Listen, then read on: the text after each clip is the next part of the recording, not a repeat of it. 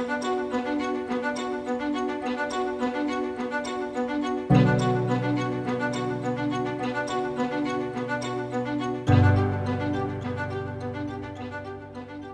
folks, welcome to another edition of Government Matters, and in fact this is a special edition of Government Matters. My name is Mike Dobbs. I've had the pleasure of being your host on Government Matters now for 50 episodes. Yay, that's what it's special. We made it to 50. And so far, no libel suits. No one says no to us so much. But so I'm here to talk about not only this program, which does sound a little bit self-indulgent, but don't worry, it won't be, but to also talk about Focus Springfield. And with me is the producer of the show and the executive director of Focus Springfield, and I'm very proud and happy to call him a very close friend, Steve Cary. Thank you very much, Mike. It's a pleasure for you to be here. It's different to be sitting in this seat, that's for sure, and to put my own microphone on, I'll tell you. Just so you know, folks, usually Steve is behind one of these cameras, but now he's in the hot seat. So we want to talk a little bit about this program. We want to talk about how it came about. And also, I've realized working with you folks for the years that I've been doing this, is that a lot of people don't really understand what Focus Springfield is. They watch it, they watch the programming that you guys produce, and Focus produces a very wide range of programming. So I want to talk a little bit about that with you as well. But I guess, first of all, how did this show come about? Because it was just sort of offered to me, but obviously someone decided that we should do something like this. Well, our original executive director, we had John Abbott, who is a government nut. He really was a big fan of reading you and the Reminder, and he came up with the idea. He just thought that we should have something that had a focus on elected officials, department heads, people who were in the wheels and the workings of government. And he came up with the title, and he and I both realized that you would be the perfect host and moderator, and for 50 shows, it certainly worked out that way. So it was kind of the kernel of his idea, and then as we talked about it a little more and more, we decided, why don't we just jump in and do it? And it has been a lot of fun. It's been, public access television is an organization that it's a stool with 3 legs, and P, E, and G are the things to think of. So the P is, we have a channel dedicated to each of these. That's public. And that will cover everything from sports to music, or coverage of Jazz Fest, live performances of all kinds. And then the E in PEG is for education. And we partner not solely, but quite a bit with Springfield Public Schools for that effort. We'll also have graduations from STIC. We now do all of the Springfield High School graduations. And the third leg is G, which is government, which is where public access got its start. So the difference, people think we're public television, they confuse us quite a bit. But PEG television, public access television, was kind of designed in the 60s and the 70s, solely in America, to become, in the United States, to become where government gets at least recorded back then and then rebroadcasted. And now it's a live broadcast and live streamed in most places. And the idea is to let people see how government gets made while it's getting made. So if your street suddenly turns into a one-way, how did that happen? So that's kind of the brief history, a little bit of public access and Government Matters. So government has really been a huge, huge component of what Focus Springfield's mission is about.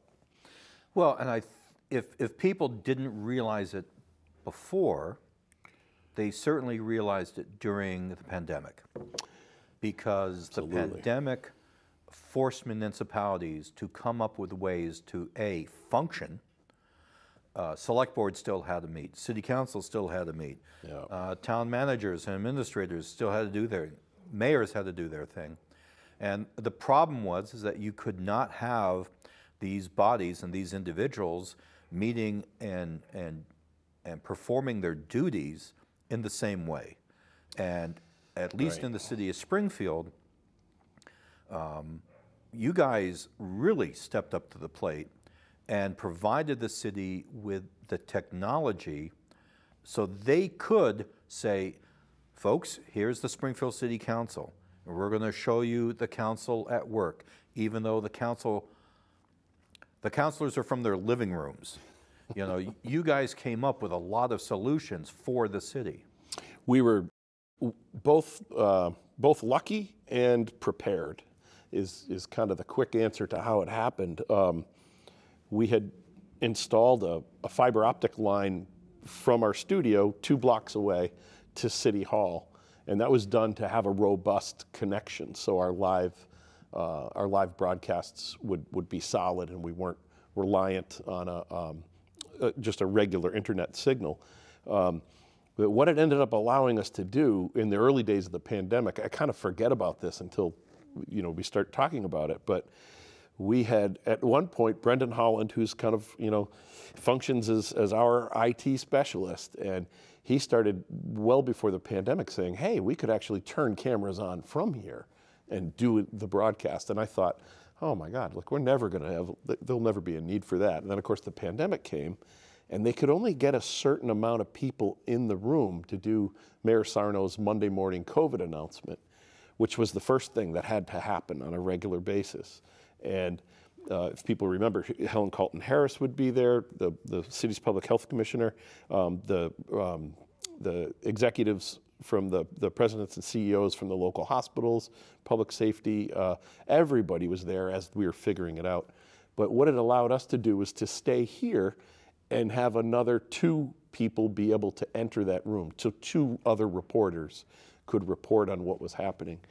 And then suddenly we realized the ability for the equipment that we had, if we kept researching and buying a little bit more and more and developing our skills, we're now able almost 100% to have all robotic cameras be operated remotely to do all the proceedings of government, whether it's school committee, anything happening in room 220, anything in the city council chambers.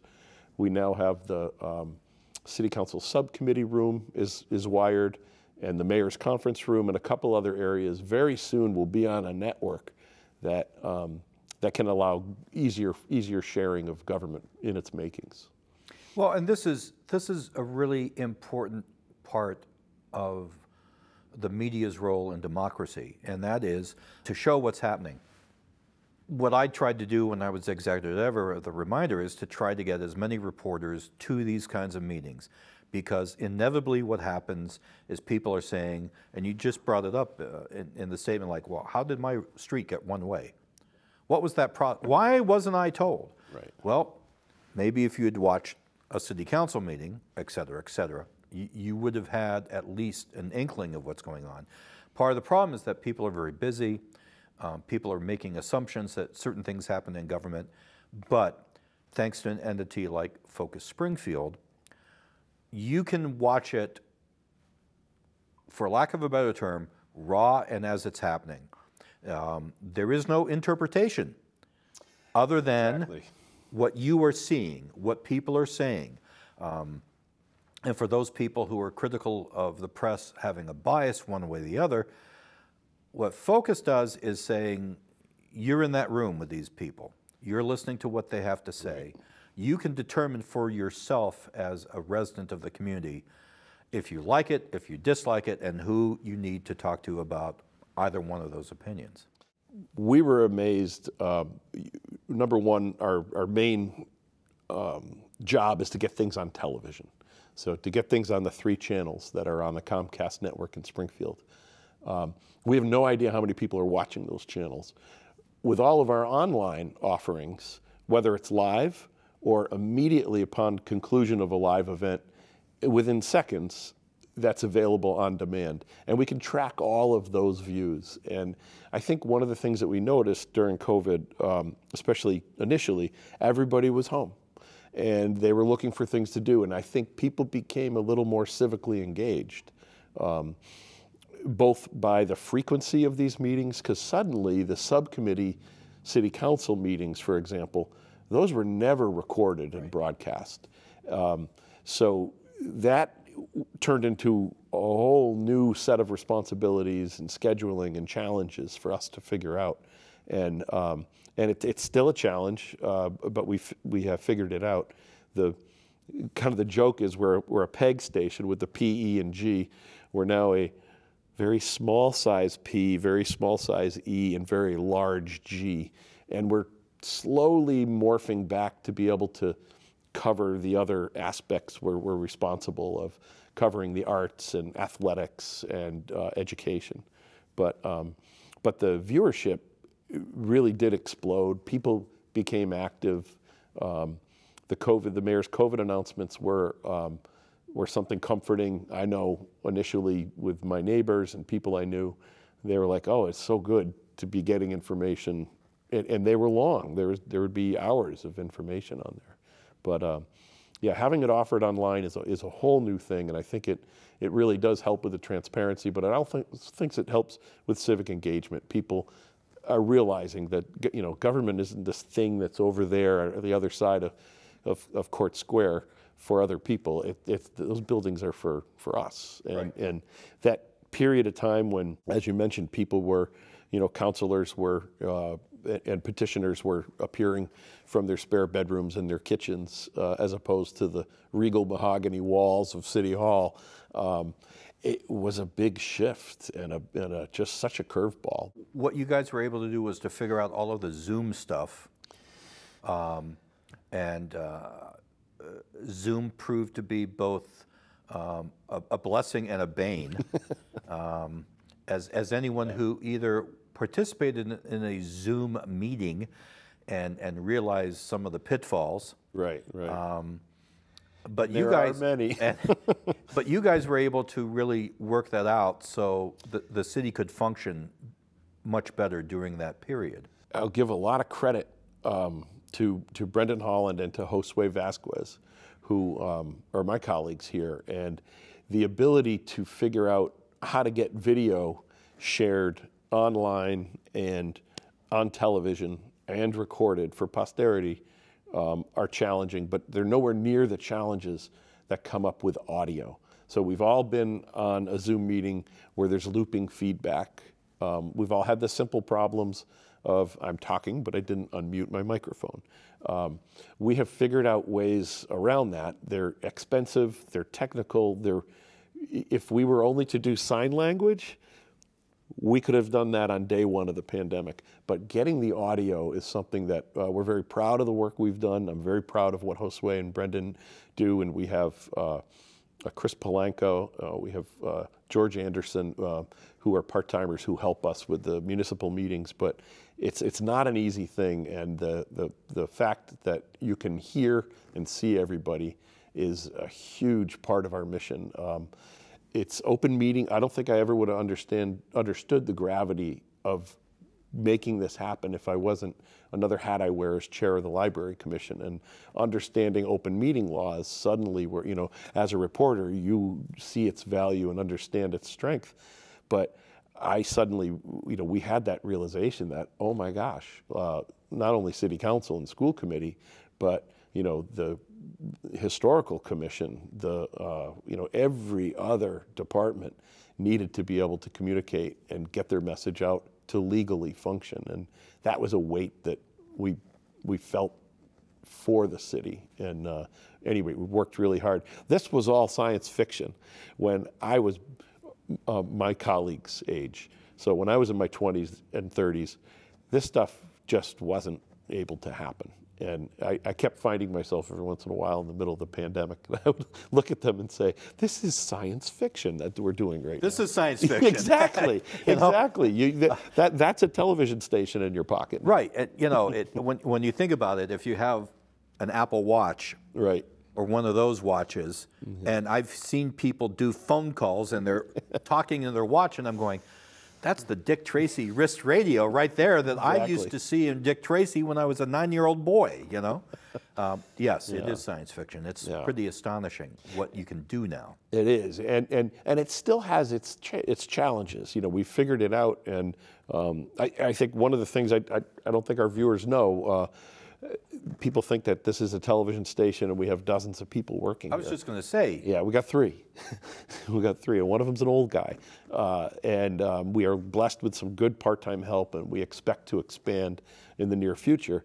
But we're a small group of people, and from the pandemic till now, we have just been working really, really hard. We're getting better with the work-life balance, but it's not always easy.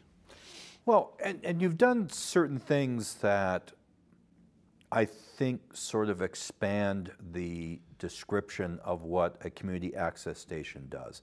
Like your community jams that you have here, for instance, where you have local musical groups playing, and you'll have an audience. People come in here. I'm sure people walking back and forth to MGM think that this is a part of the MGM and that's a club in there. Because, that's exactly right. So every 3 months or so, we clear out our whole lobby. We adjust our lighting. We put a bunch of cameras and set up a sound stage in there. And it's awesome. We actually get people who are, whether it's a Thunderbirds game or whether they're going back and forth to the casino, they come in and they do think they're coming to MGM, especially the first few times that we did it when the casino was still relatively new. But we love that fact because when you make downtown Springfield have foot traffic and doors are open and this is free, and there's some real talent from Jeremy Turgeon and Hashima Moja. There's some incredible musicians who, and how that community jam started was really just, it went from Jeremy Turgeon's house party to something a little bit bigger. And a lot of the musicians were professional teachers at Community Music School of Springfield. So they would start featuring their students first. So there'd be a friendly audience for the first half hour, 45 minutes or so, where they'd get to play.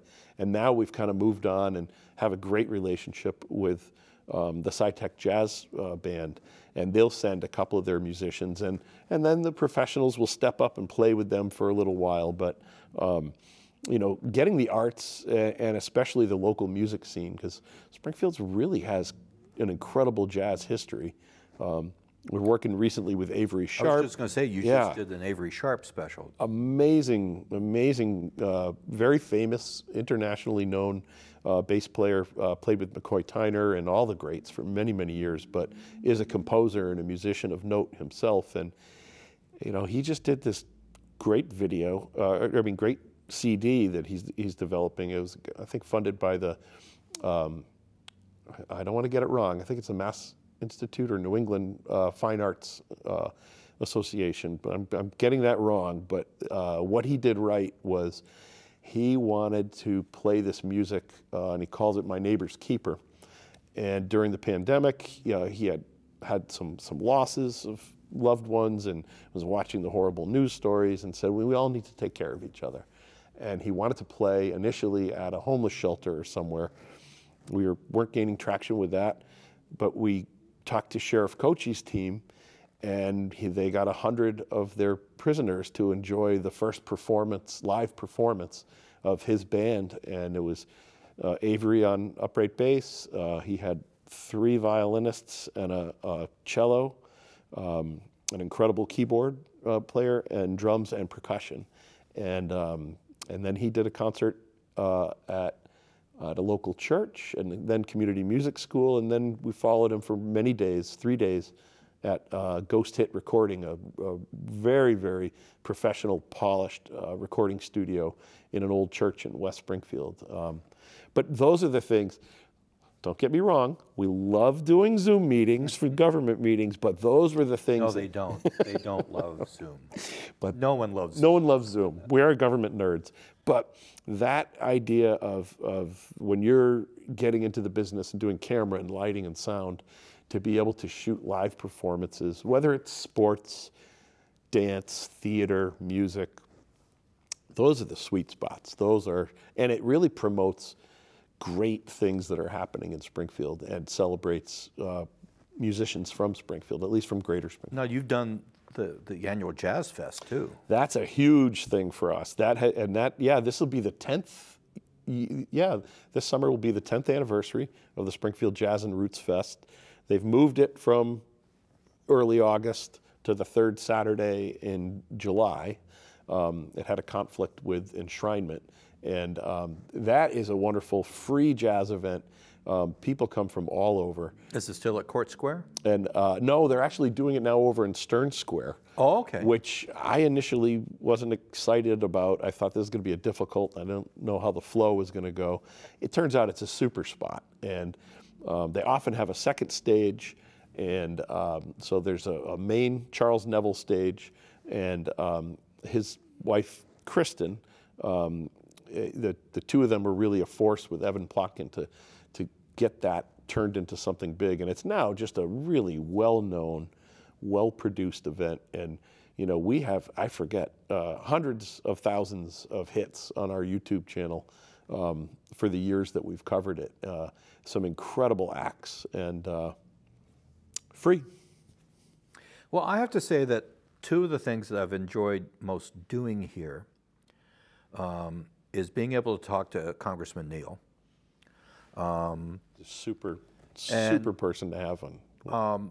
I mean, we've had a lot of interesting government officials, local and statewide. Suzanne Bump was very, very good to talk to. She was great, the former state auditor. We had her twice. The other thing I really enjoyed doing, I took a great deal of pride, especially in the aftermath, was when we had the debate for sheriff. Oh, yeah. Because I'm just going to grease my boss here a little bit, folks, so if you got to make a sandwich or something. No, stay. This is a good part. No one expected what happened at that. And what happened was you broadcast that live. That was our first live debate out of here. So we had a live component, and then, of course, it was immediately archived and put up on the web. And the amount of people who watched that, I think it completely and totally surprised the commercial television folks in our market. I think it surprised a lot of people that the public access, the little public access station, had something and did it so well that it got broad regional attention. It surprised me. I mean, I thought we'd gain some traction with Sheriff Mike Ash retiring after 40 years. There's a lot of eyeballs and a lot of interest. But to see that number go to 10,000, I don't know where it's at now. People still actually click on it. It blew my mind when I saw that we had that kind of traction. And within, I think, 36 hours, we had gotten up to like 8,500 views. And by the following weekend, it approached 10,000, and it's kind of hovered a little north of there. It was a very important election. It was an election that clearly was attracting a lot of attention. Right. But at the same time, I think that it sort of shattered what to expect from a public access station. And that was what we wanted to do. I got my start in television and public access when Continental Cable was here in the 80s. My mom saw an article, a little blurb in the paper that said they're looking for interns. And for those of you who are too young to know this, there were 3 TV stations that were 4 on a really nice clear day. You could pull New Haven in. But when cable TV came, and suddenly we had this plethora of a dozen channels, and it was Continental Cable did a great job. They were probably the largest public access TV station. For whatever reason, was located here. I think we have a combination of former Mayor Neal and Mayor Ted DeMoro to thank. The two of them, it was the DeMoro administration that inked the deal, but it was a many, many years process. And to get that in and to tear up streets and for people to take down their antennas, it was a revolution unlike anything until the computer came into our lives. But when I got my start there, we were doing sports and music and documentaries and government, and there was a lot of resources plugged into it, and there were dozens of people who worked there, and it was great. And then public access in Springfield kind of waned. There was several new companies that came in and bought it. How we exist is from people paying their Comcast cable bill. So whatever provider gets to hook up your cable TV and your internet was responsible also for having a public access TV station that handled the public educational and government broadcasts. But they really didn't do much for many, many years. And I had kind of lobbied Mayor Ryan. The city was not in a great position to embark on something like that during the financial challenges that they faced at the time.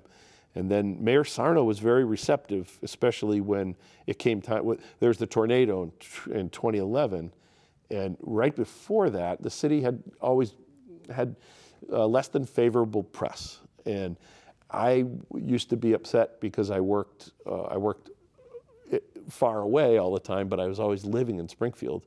And I thought there's all these great things that happen here that we never see or hear about that much on the media. And it took the tornado for us and for Mayor Sarno to kind of realize that this is the kind of stuff that we're trying to do. I had gotten a small grant to do positive stories. I had covered one thing, the 375th parade, just as something to do. That was Springfield-centric. And we had some other plans. And then the tornado came, and I realized that my efforts were probably better placed covering the many press conferences, because back then people had, branches on their house. They had power lines down. There were gas leaks. There's all kinds of stuff. And we would just cover where he would have public safety give tips, and we would put the phone numbers for people to call. Then the mayor and us, we started realizing at the time when Comcast was sort of deciding to get out of the public access television portion of their responsibility, and we took over. And that's kind of how we came to be. And I think I was talking to you earlier about we're the tale of two disasters. Between the tornado and the pandemic, we have kind of reinvented ourselves each time. And that's our goal now, is to reinvent ourselves in a post-COVID period. We've been suffering from the longest eviction in mankind, I think. So we're being evicted from this particular property, and we have eyeballs and hopes and aspirations to end up in City Stage. It will be the second vacant location that Focus would have plugged into. And so we're very hopeful to have news on that in the near future. And that would keep you downtown, which aids with a certain element of economic development in the downtown area. Yeah, and that's another arm that people don't realize public access really does. So, we for a while we had 8 employees. So there's a little bit of economic development there, as the mayor always likes to say, the good 4-letter word, JOBS. But we have plugged in and done a lot of work. I think just covering the arts and doing everything that we do is a little bit of economic development. But we've gotten involved with the city trying to activate the buildings across the street from MGM and put together a video where Josue Vasquez is our new, he's got his nickname from Mayor Sarno, Airman Vasquez. So he has done drone work that is just fantastic, that really feature the city and show the city in a new light. And so at any rate, we keep trying to do new things. Well, and look, it's 28 minutes. We're precise. We're precise at where we're supposed to be. Almost like we planned this. I know. Well, and again, it's been a complete pleasure. I look forward to working with you guys for as long as you want. An old fat guy with facial hair and glasses, which, yeah, in the TV industry, I would never be on commercial TV. They would take one look at me and say, shave the beard, dye the hair, get contacts, lose weight. But and here you are, guys, getting 2 old fat guys for the price of 1. Yeah. So it's been an absolute pleasure. And same here. We're going to be doing more of Government Matters. I'm going to try to persuade him to do some other programming as well. I miss our little talk show that we did at Smokey Joe's. That's something to bring back. Yeah, yep. We had fun with doing that. So, well, thank you, Mike. Thank you, Steve. And folks, thanks for watching this 50th edition of Government Matters, and there'll be at least 50 more before we hang it up. Thanks very much.